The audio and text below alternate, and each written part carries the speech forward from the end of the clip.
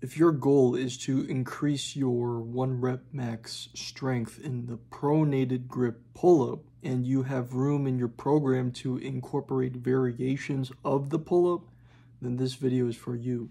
Today, I'm going to be ranking the 10 best pull-up variations that you can incorporate into your program from least effective to most effective. So let's get started.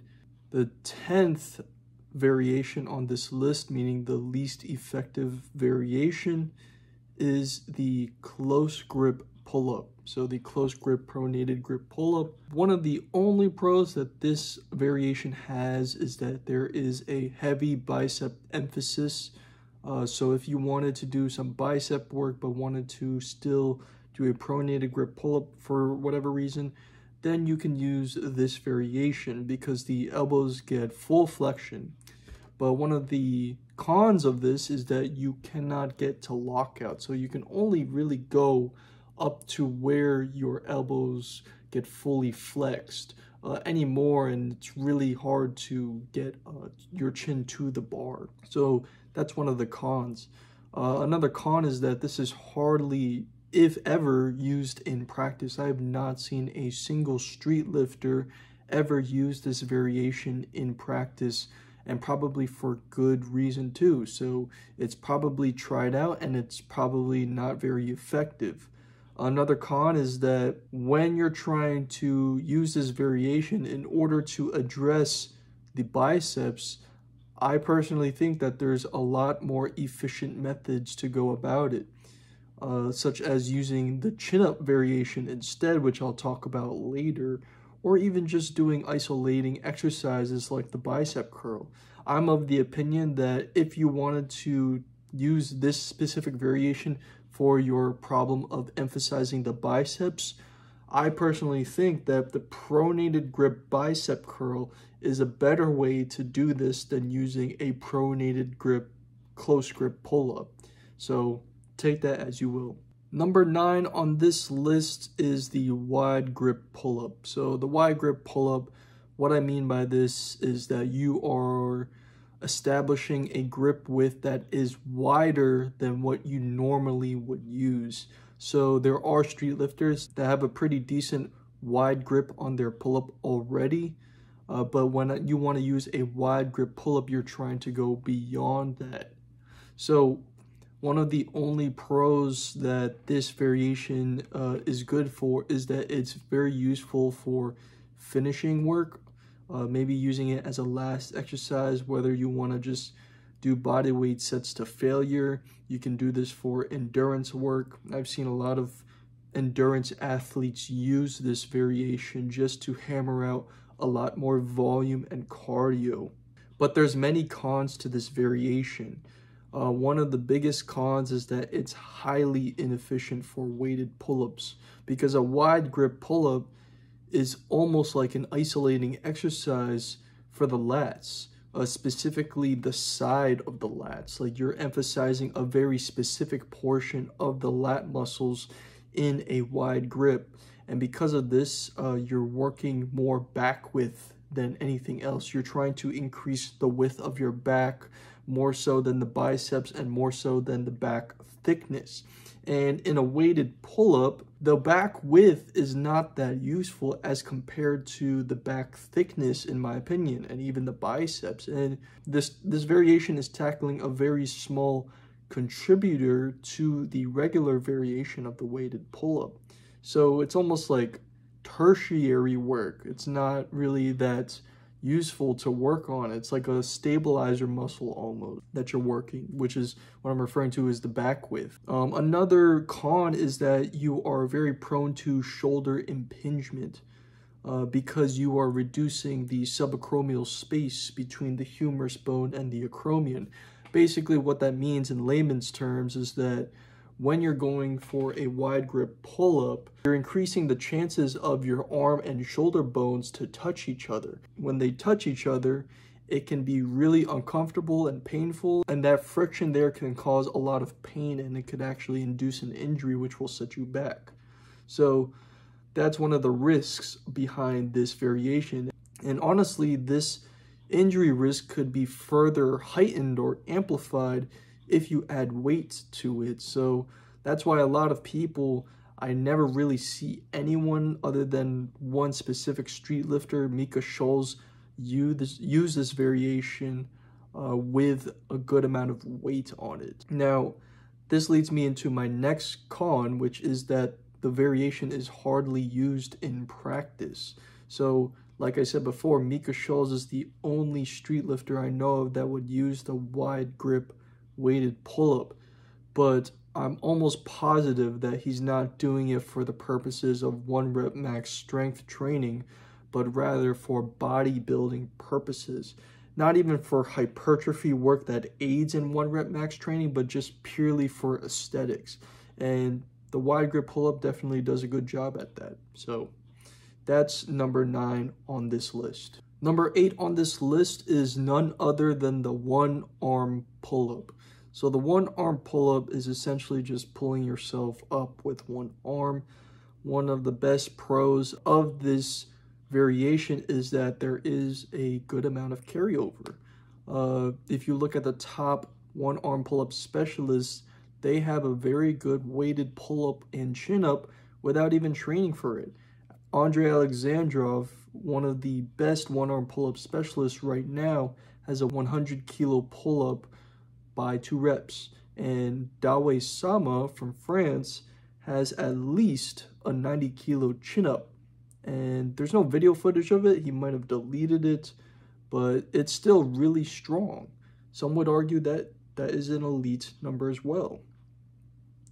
Another pro behind this variation is that you have the ability to overload 1 arm to a significant degree. One of the best things about this variation that no two-handed pull-up can ever mimic is the ability to overload that arm. When you're doing a 1 arm pull-up, you are able to allocate all of your CNS into just that 1 arm, thereby generating more power from 1 arm. Thus, the 1 arm pull-up, what it's so good at is it's able to generate more stimulus from 1 arm as compared to the weighted pull-up and generate its stimulus from 1 arm. If that makes sense, then this is due to the bilateral deficit, where essentially the power of 2 arms combined is less than the power of each individual arm combined, if that makes any sense. Another pro behind this variation is that you could use it for imbalance fixes because, you know, it's 1 arm, so you can definitely customize the volume for each arm in order to address that issue. Although I would rather use unilateral isolating movements for this just because it's so much easier. And this leads me into my next con, which is that it's very hard to create volume out of this unless you're doing it assisted. So the 1 arm pull-up can be very taxing, and because it's so taxing, you can't get a lot of reps out of it. And that's why if you wanted to address your imbalances, you would need a lot more volume than less than 5 reps. So in that case, I would just rather use the unilateral lat pull down, for example, to address that issue. Another con is that the 1 arm pull-up has a completely different movement pattern to the weighted pull-up. Both movements have completely different things going on with each other, especially when you account for the lateral rotation that occurs during the 1 arm pull-up, whereas in the weighted pull-up, you're not really rotating, you're just facing one direction. Another con is that the carryover between the 1 arm pull-up and the weighted pull-up can only be fully realized if you're really good at the 1 arm pull-up, and this can take many years to get a good base for the 1 arm pull-up in order to realize it through the weighted pull-up. And the last con is that hypertrophy is not really evident in this variation, basically meaning that if you're trying to do hypertrophy work, the 1 arm pull-up probably wouldn't be your first option to go for, because when I look at these 1 arm pull-up specialists, they don't bulk. They're not trying to gain muscle out of it. In fact, you're trying to stay as lean as possible because for the 1 arm pull-up especially, body weight is a huge factor as compared to just the weighted two-handed pull-up. So hypertrophy is not really a good option, and that's why, you know, for all of these reasons here, that's why the one-arm pull-up is number 8 on my list. Number 7 is the negative pull-up, or the eccentric pull-up, where you're essentially starting from the top of the pull-up immediately and then slowly lowering yourself down. This is number 7 on my list. One of the best pros behind this variation is that it stimulates hypertrophy like no other. It is the best for stimulating hypertrophy due to the eccentric contraction. It's a well-known, well-accepted scientific hypothesis that any eccentric contraction that is extended over a period of time will stimulate hypertrophy better than if it wasn't extended over a period of time. So it's highly beneficial for people who are in a hypertrophy block and just want to build size in order to realize that size later on. One of the biggest cons, though, is that it's not very common in street lifting. It's not very commonly used. I've only seen 2 people from France, Coach Vegeta and Ludo, use this variation in order to increase their 1 rep max strength for their pronated grip variation.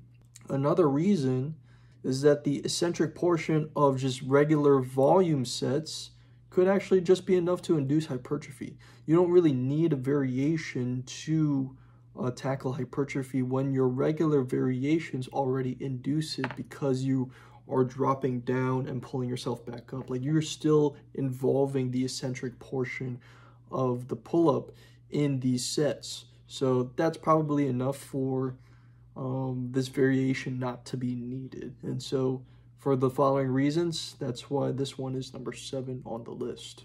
So number 6, but also could be number 5, and I'll get to that, is the neutral grip pull-up. So the neutral grip is essentially when your palms are facing each other and you do a pull-up in this type of grip. So one of the best pros of this variation is that you're working the muscles at different joint angles. And the good thing behind this is that you can deload the muscles used in the joint angle of the main variation. So if you're trying to deload on pronated grip pull-ups, maybe you'll switch to neutral grip on a lighter load, and thereby you deload this variation while this one gets strengthened. This is a very useful variation for a conjugate method system in which you're constantly rotating the variations weekly. It's also the strongest compound variation. If you're able to become a specialist in the neutral grip pull-up, you will have high carryover to pronated grip pull-up, no doubt. The bicep and lat activation beats the chin-up, according to EMG data. So the neutral grip is definitely it's a solid variation. Some of the cons, though, behind it is that it doesn't tackle any specific sticking points or attributes of the pronated grip variation, like explosivity or speed. This variation is just really used for overall pulling strength. Also, the setups are not always available. Some people are just working with a horizontal pull-up bar. Another thing behind this variation is that I've only seen 2 street lifters. One of them you wouldn't really consider a street lifter, but I've only seen 2 of them use this variation, and that is Valerio Naldi from Italy and Alpha Destiny, or Alex Leonidas, uses variation. And it makes sense for Alex to use it because he follows the conjugate method system, so it makes a lot of sense. But Valerio Naldi, I would like to get his input more on why he uses neutral grip. And he does have a really strong pronated grip pull-up. It's 112.5, I believe. So he's definitely doing something right in terms of incorporating the neutral grip into his program. The next one on the list, again, this could either be number 5 or number 6, just like the neutral grip pull-up, is the supinated grip pull-up, or the chin-up. One of the pros is that you get to deload the muscles that are used for the pronated grip. So it's very similar to the neutral grip in terms of just being able to deload the muscles at the specific joint angle that you use for the main variation. So maybe you could switch to chin-ups during a deload week, for example. It's really useful for strengthening biceps, which plays a major role in the top portion of the pull-up. Just like the neutral grip though, neutral grip also strengthens the biceps, but chin-up definitely strengthens the biceps. So if you wanted to do some bicep work and just emphasize that, you can use the chin-up. Also useful for a conjugate method system, just like the neutral grip pull-up. So there's a lot of similarities in terms of the pros between the chin-up and neutral grip. One of the cons of this grip is that the grip is often unfamiliar and uncomfortable to pronated grip pullers. So this is really from an experience standpoint, but also some other street lifters I talked to have this same problem, where if they are a pronated grip specialist and then they want to switch to supinated, they find the supinated grip to be very awkward and uncomfortable. Like they can't even do it, and their strength is just not the same. Like they need a good amount of sessions to be able to get used to the feeling of it. So the next con is that you get some injury risk, because in a supinated grip, there's a lot of rotation in the shoulders, and just like the wide grip pull-up, there's a chance of a shoulder impingement. You could potentially make certain bones in your shoulder joints touch each other, which is never a good thing. And just like the neutral grip pull-up, one of the cons behind this variation is that it doesn't tackle any specific sticking points or attributes of the pronated grip variation. So you're not really working on specific things like explosivity or speed, etc. It's just used for overall pulling strength. And again, this is for the purpose of increasing your 1 rep max in the pronated grip pulling variation. Another con, and the last con, is that there are very few pronated grip specialists that use this variation. So the few people that I know of that would use the chin-up to improve their pronated grip pull-up is Bald Omni-Man. He's a huge proponent of this. He lists this variation of switching the grips as an S-tier accessory exercise. There's other people like Matthew Zlatt who would switch to chin-ups, but in my opinion, this is probably not for the purpose of improving your pronated grip pull-up, but rather just to improve the chin-up, just to compete in other competitions. So we don't really see a lot of pronated grip pull-up specialists like Pierre Cole or Ludo using the supinated version of it. So that's number 5 or number 6 in this list. Number 4 is the chest to bar pull-ups. So chest to bar is essentially just you're in a pronated grip and you pull the bar up to your chest. I put this as number 4 for most effective variations. One of the best pros behind this variation is it works on your explosivity and speed like no other. You're gonna need a strong starting position in order to do a chest to bar pull-up, and this variation works very well for that. Because of this, it's also a good finisher. So just like the wide grip pull-up, you can use this variation as a finisher for your pulling days. Definitely not a bad idea. One of the cons behind this variation though is that there's just a lot of range of motion. So I look at this variation as like an ATG squat, an ass to grass squat. Basically, if you strengthening this range of motion will not be as useful compared to someone strengthening the range of motion that they want to compete in. Like there are no competitions where you have to get your chest to the bar, not yet at least. So therefore, why would you ever train for a variation in which you're trying to go more than that? Powerlifters, I rarely see them training ATG squats. They're only going to be training parallel squats. So it's very similar here. Another con is that this variation, in my opinion, is not really suited optimally for just the 1 rep max pronated grip pull-up.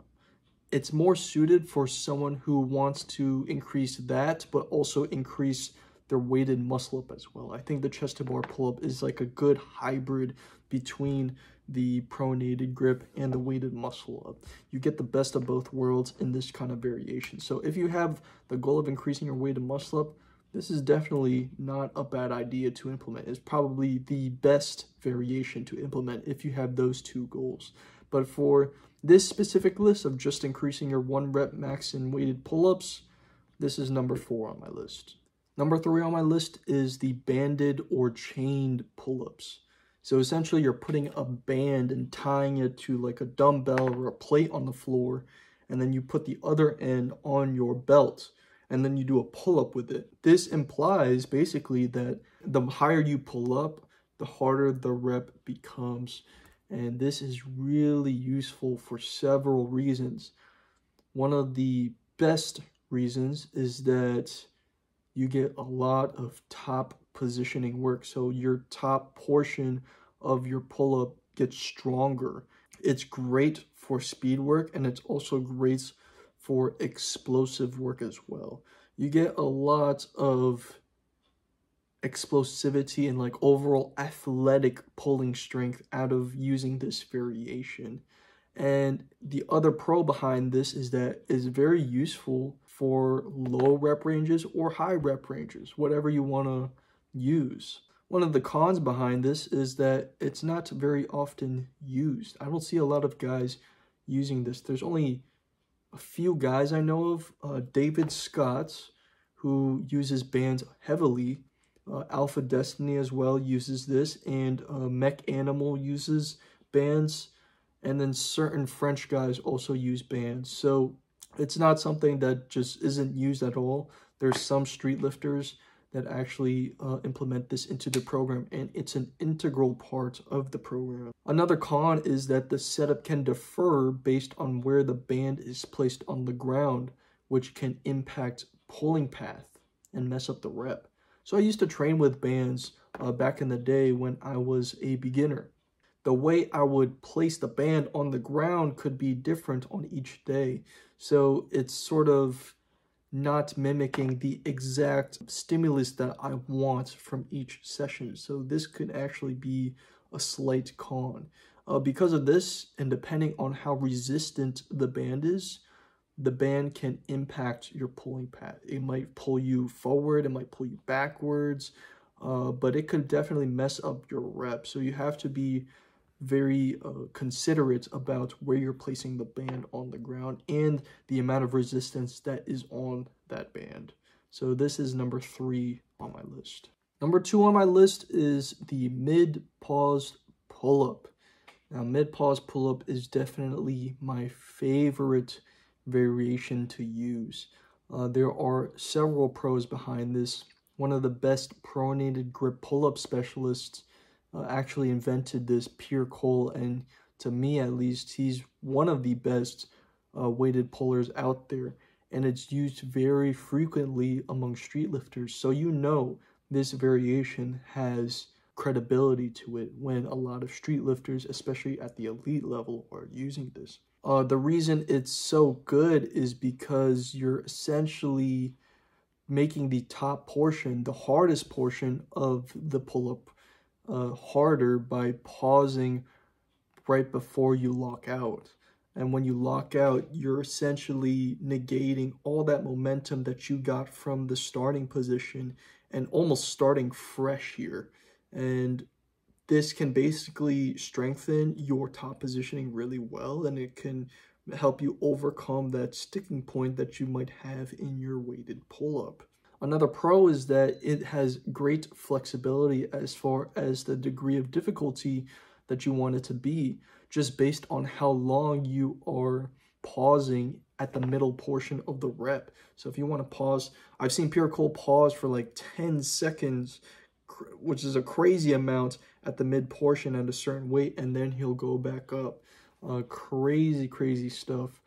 So you can do 3 seconds, 5 seconds, 10 seconds. It's really up to you. But you can also progressively overload in this way by counting how long you stay in the mid portion. One of the biggest cons behind this variation and just pull-ups in general is that is that it's pretty hard to work on specific sticking points in the pull-up because the pull-ups are much harder to grind out compared to almost any other exercise.